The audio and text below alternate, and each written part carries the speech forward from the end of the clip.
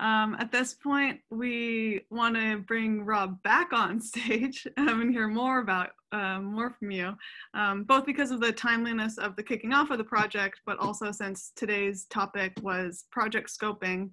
And as a friend of the DSSG program and CDO, we know that Rob has a lot of lessons and wisdom to share with us about, what makes a good, effective, impactful data science project in the public sector, as well as some really great analogies. So no pressure, but yeah, we'll hand it back over to you, Rob. An introduction like that is like starting at the North Pole. No matter which direction I head, it's going to be walking downhill from here. So, so I'm talking about just sort of tips and tricks for project scoping. And I have some notes so that I don't get distracted and start talking about random things that aren't applicable. So as I mentioned, the problem that we face is that we have too many appeals, and we need to increase the quality of appeals, and we need to reduce the volume of appeals, right? So we have two obvious target metrics, right? We want a low appeal rate and a very high win rate. Right, so few people appeal, and the people who do appeal have a credible and a meaningful case to be made, and so they are very likely to win. And so when we think about scoping out a data science project to sort of achieve these outcomes, I have 3 steps here on my notes, right? So the first step is just write down a statement that says, I want someone to do something, right? And then fill in someone and something. So in our case, I want residential property owners to not submit to not submit a frivolous appeal, and I want some residential property owners to submit a meaningful appeal, right? So there's sort of like 2 groups of people you believe are out there, right? There's your false positive people, the people who are raising an alarm about how inaccurate our assessment is, but in fact our assessment is accurate. And then there are the people who fail to raise an alarm when our assessment is inaccurate until it's too late, until they get a bill, and then they raise an alarm, and then it's too late because their appeal window is closed. So once you have sort of your action, I want someone to do something. Hopefully, for elected officials, this shouldn't just be, I want to get reelected again, because fundamentally they could all just write that. Hopefully the action would be policy related. Once you have your action, I want A to do B, you develop a theory of action, right? So then you want to say, I believe that the person will do the thing if these conditions are true. So in our case, we believe that residential property owners are more likely to submit a frivolous appeal when they cannot determine whether their estimated market value is consistent with sale prices or similar in nearby homes. So if I tell you that I think your property is worth $500,000 and you are just unable to look at the sales of similar properties, either because there's a technical barrier in that you don't know how to do it, or there's like a barrier in terms of ownership of data. That data is not available to you. You do not have a realtor's license. You're more likely to submit an appeal. In the absence of knowledge, you just assume that we're wrong. So that's a theory of action, right? Residential property owners are more likely to submit a meaningful appeal when they have easy access to all of the factors that went into the valuation of their property, and they can easily determine whether or not those factors are accurate. So if I am counting your proximity, your local school quality is a factor in my belief about your property value, but I don't tell you that, then you can't challenge me on it. Right? You can't say, that's not even my local school. That school's in Florida. I'm not even sure why what's wrong with you. If you're not even given the opportunity to make that sort of challenge, you're not going to submit a good appeal to fix our problems. And then the third step is, once you have identified the action you want, the people you want to take a particular action, and you have identified a set of theories of action, what things motivate people to take the good actions or to not take the bad actions that you want to discourage. Finally, you say, what technological solution will speak to those theories of action, right? So in our case, we say we want people to be able to look at all the sales of properties that are nearby them and similar to their property.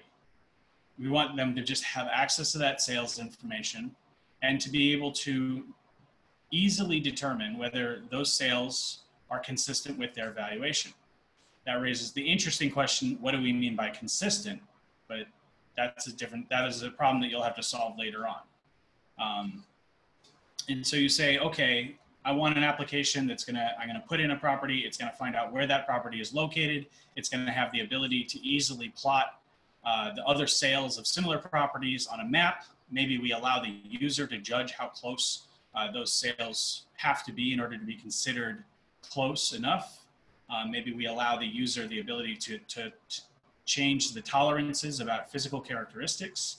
And maybe we also plot those sales on graphs that would show what we mean by consistent. How close do you have to be to the center of the distribution in order to be considered close enough? Some people, when we send them a valuation of say $500,000 and they say, it's definitely not worth more than 485. And we're like, a $15,000 difference on a $500,000 valuation is within the confidence interval of that valuation. And then they look at me and they say, I think I understand most of those words individually, but when you put them together, I have no idea what you just said to me. And so we have to then say what I just said, which is that 485 is not statistically different from 500,000. It's not reasonable to hold our office to that level of precision because almost nobody can achieve that level of precision using algorithms. We have to sort of convince the taxpayer of that visually or graphically. So that's sort of 3 steps to scoping out a project. I want someone to do something. I think they do those things that I want them to do when the following things are true, A, B, and C. And I believe that I can build a piece of technology that'll accomplish at least A and B. Maybe not C, but we can get A and B. Some other considerations that we thought about was that, volunteers, like soup kitchen, like if you're gonna go work for a soup kitchen, the volunteers, they wanna serve the food. They don't wanna clean up the dishes. So don't have a project where the bulk of the work is boring, technically difficult data manipulation or dealing with ambiguity or dealing with policy, let's say ambiguity or policy in action, right? If you have 2 executives in your organization, they have a different view of what this project should be. Do not put the volunteers in the position of negotiating between your schizophrenic parents. Like, you need to have a project that is going to be fun and engaging to work on, and that is not going to make them want to cry and quit, because they'll just quit. They'll skip the crying and go straight to the quitting. I would suggest an agile mindset. So if you have a very large project, break it into chunks, and each chunk should be achievable independent of the other chunk of work. So breaking the project into chunks where each chunk is dependent upon the next chunk, that is not agile. That's still waterfall. You need to break the project up and say, if I can just deploy this one small piece of work, it would be a meaningful improvement independent of all the other pieces. Because if a team member leaves, if a team member fails to achieve a particular goal, it shouldn't threaten the viability of the entire project. It only threatens the viability of that particular feature that you want to include. So for the sales comparables, listen, do we have to have a map, a graph, a download feature, and the ability to adjust different parameters to adjust the sales selection? Each of those is a separately achievable outcome. If somebody fails to produce one of those, the rest of the project can still move forward, and you still have achieved a meaningful improvement in the tool. And I think I left a point. Don't let the perfect get in the way of the good, right? Which is similar to the agile, right? If you don't get the entire thing that you thought you wanted, ask yourself, is this still a meaningful improvement over the current state? And if the answer is yeah, it's better, it's not the best thing you could have done, go with it, right? Because why not move yourself forward a little bit just because you couldn't move yourself forward all the way? Sort of like, well, I can't save enough money to buy a house this month, so I'm never gonna save money to buy a house. That's the logic of allowing the perfect to get in the way of the good. That's not an endorsement of homeownership. So the final point that I would make is if you need to have a plan to measure the success of the project before you begin the project. If you cannot, so this is very common in both the private sector and the public sector, but in the private sector, there are market forces that sort of discourage this type of thinking, more so I think than in the public sector. You can't release a product in the private sector and then tell everyone it was a success and have it be a success simply because you told everyone it was a success.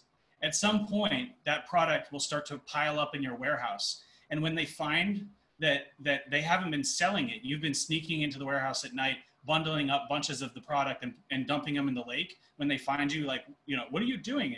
We thought this was a great success. Well, no, I've just been throwing them out. We're just telling you we've been selling them. Somebody will find out that you're not selling your product. And so the whole thing will collapse. Unfortunately, in the public sector, it often takes a lot longer for the public to recognize that something was not as successful as it has been billed. And so you need to build into your project a metric for success. How do we know that we did a good job? And if you can't, then you can't prove it was a success. And it's not appropriate to have the default be, we think we're winning all the time unless someone proves us wrong. The default, which should be, we think we're failing all the time unless we can prove that we're right. Right, so build in a metric for success. It will help you with the first part as well. I want to do party A. I want party A to take some action. The one metric for success is, did they do the thing that you wanted them to do? And you need to be able to observe that thing that you want them to do. So those are my notes, and I stayed on topic mostly. So that's success. I think I can take questions. Yeah. So Rob, this is really interesting, and you're in deep in the weeds. At some level, this sounds like, you know, you're estimating numbers, and these numbers are sort of, you know, arbitrary values of things, and you can sort of argue about free market and all that stuff. What's you know, so we're here talking about how do we do this for social impact? What's the social good here in this project? Yeah, I mean, I don't want to undersell us, but I also don't want to oversell us. Like, fundamentally, we just need to do our jobs well. Because when we fail to do our jobs well, we shift an enormous amount of tax burden onto low-income members of society. So there's some research that has shown that over a longer period of time, roughly $50 billion worth of tax liability was shifted from higher property wealth individuals to lower property wealth individuals, right? So it's sort of like, when our office is not functioning properly, in many ways, it's like stealing a penny from every bank account in America, right? Any single individual may not be hurt terribly much, but as a group, right, low-income property owners get hurt a lot. And it's just one of the many ways in which low-income people face a drain on their resources. I mean, they pay more for a can of beans in the local corner shop than they do down in a nice neighborhood. You know, and so there's they pay more for banking services. They pay more for everything. They shouldn't pay more for property taxes, because by law, property taxes are just proportionate to how much real estate wealth you have. And so if we do our jobs well, everyone pays their fair amount of the collective burden of society as defined by law. I mean, you can argue about how you think the law should structure that burden, but at least our office administratively can meet however the law has structured it. Yeah, no, this is great, right? And we've talked about this before, where, and a lot of you are probably familiar with, right? If you are, just like everything else, if you're richer and have more resources, you can challenge these values and get it reduced. Whereas if you don't know that that's possible, don't have the resources and don't have access to people who can, then you can't. So what seems like, you know, well, you're just assessing values, as you say, has a huge impact, and disproportionate impact on people who tend to own you know, lower value homes and can't. And so if you do it right the first time, yes, it helps everyone, but it disproportionately helps people who are traditionally, you know, have been in that situation. So I just want to kind of make that point, because we started assuming that there is something good, and that's kind of key part of the scoping process, is kind of trying to identify exactly, you know, what social impact are we trying to have. And so this was a really good distinction that you made. Yeah, if the government is not proactive about doing its job well, and it places the onus on the public to sort of like complain when they're not doing, they're like, you know, we're going to do a mediocre job, but you always have these ability to sort of like ex post, you as the public have the ability to ex post, try to correct our mistakes. That will always lead to a biased outcome, because wealthy people will have the resources to avail themselves of those corrective measures, and less wealthy people and poor people will not. When we reassessed the North, the assessor received personal communication on LinkedIn from taxpayers complaining about their assessment.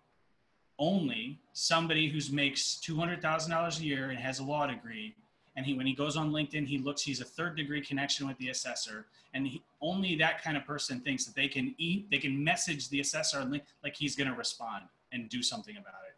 You know, you don't see people who work at a bar doing that. You don't see people who own a $75,000 house and they're a retired 65-year-old going on LinkedIn and writing a 5-paragraph I'm outraged that you think that my property is worth $1.7 million. It's clearly only $1.5 million. Oh, my mistake. You know, so yeah, if you set up something that allocates access based on education, wealth, or connection, you're gonna inevitably have a biased outcome. Yeah, Rob, thank you so much for walking us through the project and also everything you've learned. I have one question that's from an audience member, and they also work in a county appraiser's office. Can you talk a little bit about some of the ways you're going to be making the Solve project open source so other people can also follow the project and the solution that you guys work towards? Right. So the dream in my department, in my office, is that you have different layers or different circles or depths of access to the tools that we build.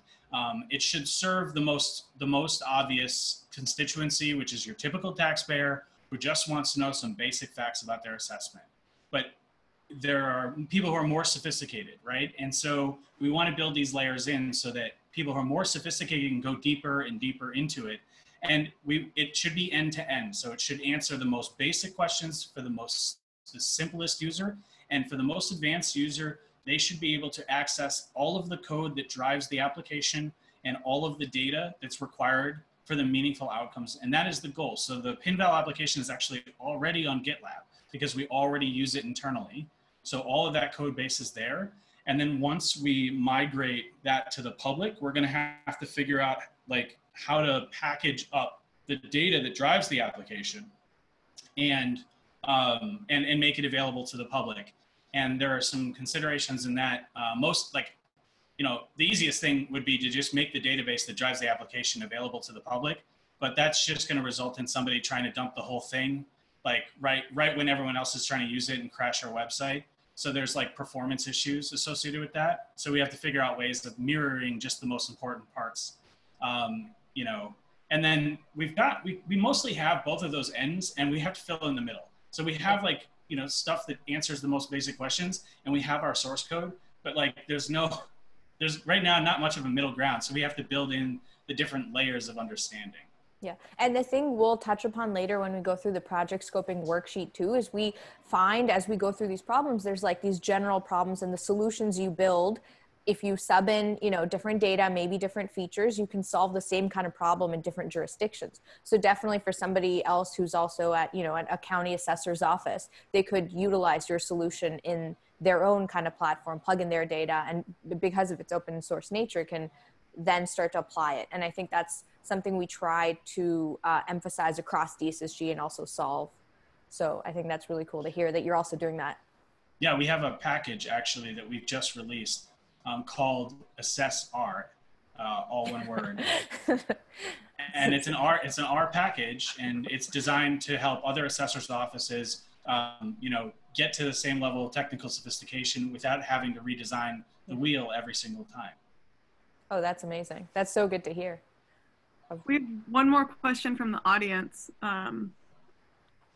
Can this be thought of as a kind of explainable system based on the factors determining the property cost and the % contribution to the cost in real time for property tax?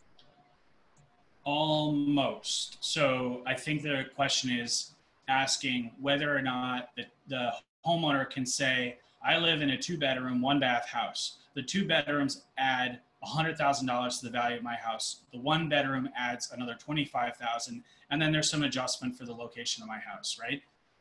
That is, appraisers are very used to seeing that. So a lot of appraisers have these like lookup tables, and they look up a physical attribute, and it tells them how much to add to the value of the house, right? So in statistical parlance, we call that a marginal effects table. So when you run a regression, if it's a linear regression, right, you can recapture those types of marginal effects. The problem is that if you use something other than a linear regression, like gradient boosting, or you use quantile methodology, or you use a random forest algorithm, you cannot produce marginal effects. In fact, by definition, the reason GBM is more successful in many cases than a linear model is it doesn't force the coefficients, the estimated coefficients, to be constant across the vector, right? So you can have curvature in all of these relationships, and GBM finds those curves. The problem is that it means that marginal effect is basically like pointless. And so that is actually a really high technical lift, because we are model agnostic. We use whatever algorithm produces the most accurate results. And sometimes linear models do produce more accurate results than gradient boosting, right? And so we need to have, and this is a little bit in the weeds, but we basically need to have the application be able to access the model that was used for that particular property. And then depending on how that model estimated the value, like apply a somewhat technically complex transformation to get back that marginal effects table. It's a great question, because right now the expectation in the industry is that we do have a marginal effects table, but from a technical standpoint, if you're going to use machine learning approaches, the marginal effects table becomes a much more difficult thing to produce on demand. But we're working on it. Maybe a team member will figure it out. That's a challenge for Sol. Yeah. I think that's a challenge across like all of data science, is to unblack box machine learning algorithms. Yeah. For sure. Explainability. Well, thank you so much, Rob. If anyone